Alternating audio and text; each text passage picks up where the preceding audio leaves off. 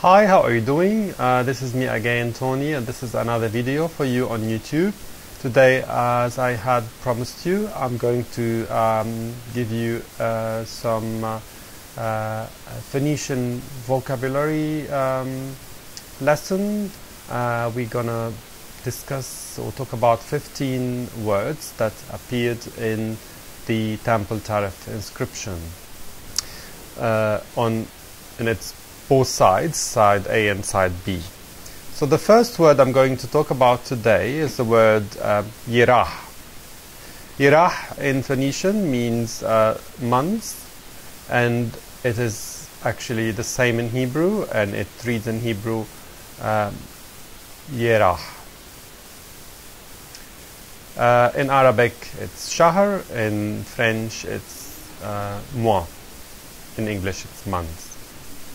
The second word is the word Etanim. Etanim. And it is the 7th month of the Phoenician calendar, corresponding to these days to September or October. And it is the same in Hebrew, Etanim. Third word is the word Hudish. Hudish. It is actually the new moon or the beginning of the month. It's Hodesh in Hebrew.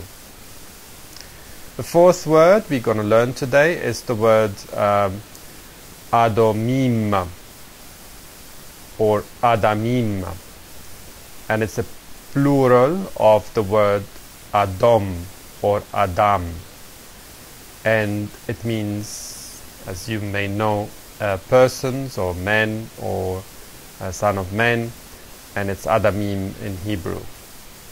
The word Adom, Adomim. First word we're going to learn today is the word Naarim. It's the plural of Naar, and this word also exists in Hebrew, and it means young men or young man, and the plural is young men, young servitors, or just a young man. It's Naar or Naarim in Hebrew. In Arabic, probably in classical Arabic, the word would be ghulam or ghilman, young men. Sixth word is the word PᶜLM. PᶜLM. And these are workers or workmen. It's PᶜLM in Hebrew, and it's the plural of poel or pal in Phoenician. The seventh word that we're going to learn today is the word Yom, BYM Z, in this day or on this day. And it's BYM Z in Hebrew. So Yom is the day for the word for the day, and it's the same in modern day Lebanese. Yom in Arabic it's اليوم, aujourd'hui, ce jour in French.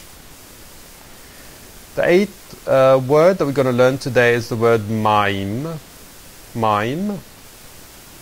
It's Mayim in Hebrew, Myim in Phoenician. It's the word for waters or water. The ninth word we're going to learn today is the word Almot. Almot.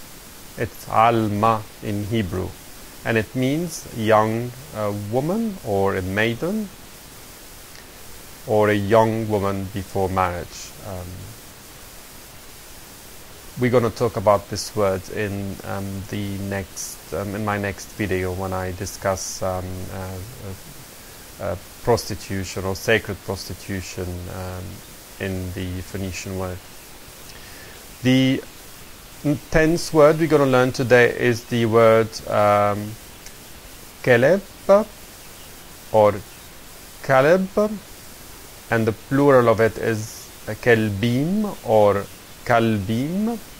In Hebrew it's Kelev or Kelevim, and this word is the Phoenician word keleb or kaleb, or keleb or kilb is the word for dog. And it's actually, it comes from two words, ki, which is like, and leb, which means heart. So the dog is like my heart, which means that this word has been given to dogs because dogs were friends and protectors of ancient men, and that's why they, in Semitic languages, they have chosen this word for this animal. We are going to talk also in detail about this word and what it means in the context of this inscription, as some scholars think this word might be a word that describes homosexual passive men or sacred male prostitutes in the temple. But we're going to talk about that in my future video. The other word, which is a very famous Phoenician word, is the word Baal, which means master, God, Lord, and it's the same in Hebrew. It also means in Hebrew husband. And also in classical Arabic, this word exists in the formulary that is used for marriage in the Islamic words, and it's usually said to a woman, Miss X, would you accept Mr. Y as your Baal? So Baal is a husband, also is Lord, is God and Master. And in common day Lebanese dialect, or we say land of Baal, or that is a land that's not irrigated, a land that is actually irrigated by Baal, the god of the rain and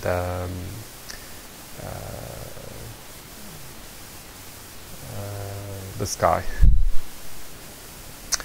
The 12th word that we're going to learn today is the word shaloh, which means send, extend, stretch forth, commission. It's shaloh in Hebrew, it's the same word. In modern day Lebanese, this word continues to exist, and it means send or throw. The 13th word that we're going to learn is the word Yirah. In Phoenician it means inner city. It means city in Hebrew. Then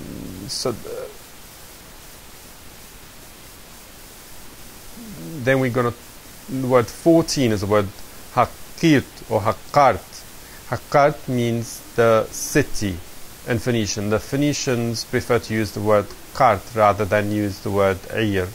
And I think Yirah was only used once in this temple inscription.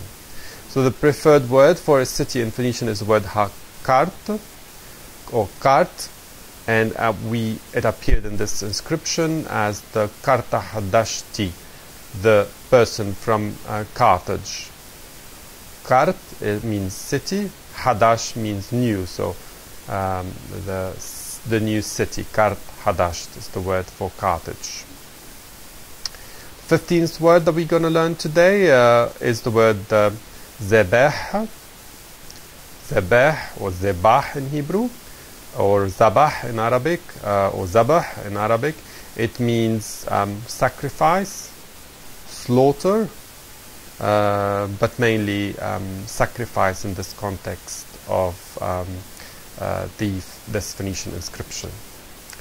So this is me for today. I am going to hopefully try to make another video soon about the sacred prostitution in the Phoenician word, and then I am going to be away for some time to prepare for my exam.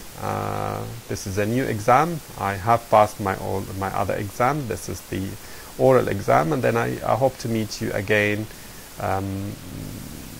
with regular videos starting hopefully June next year.